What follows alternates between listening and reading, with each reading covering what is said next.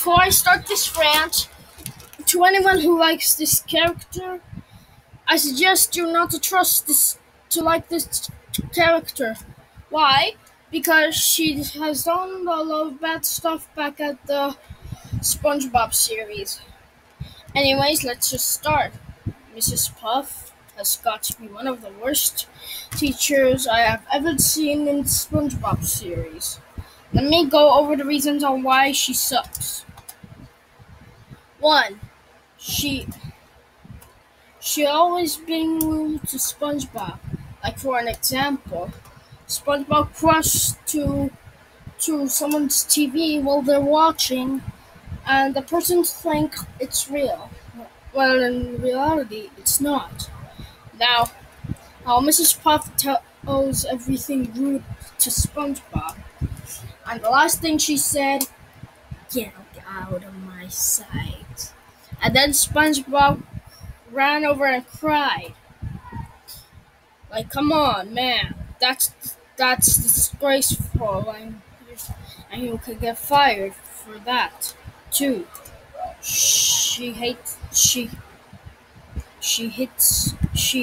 people. Like for an example, she hit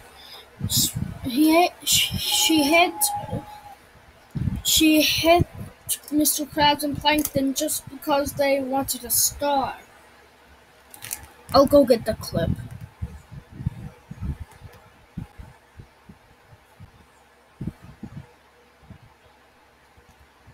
Go. I'm gonna get clip. Okay. I want to get the clip. Okay. I found the clip. Now I gotta pause it here. And I'll go all the way here. Just watch the clip.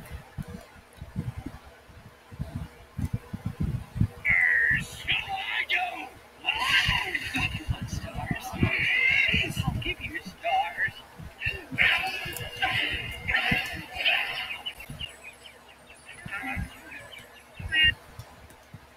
You see that?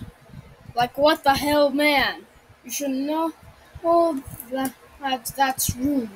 And like I said, you can get fired if you do that.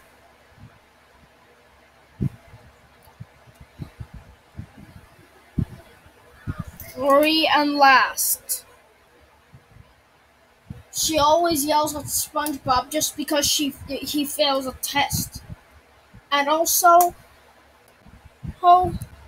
at another episode of SpongeBob, Mrs. Puff yells at SpongeBob fails a test yet again, and Mrs. Puff says, "You're never gonna get a driver's license. Never."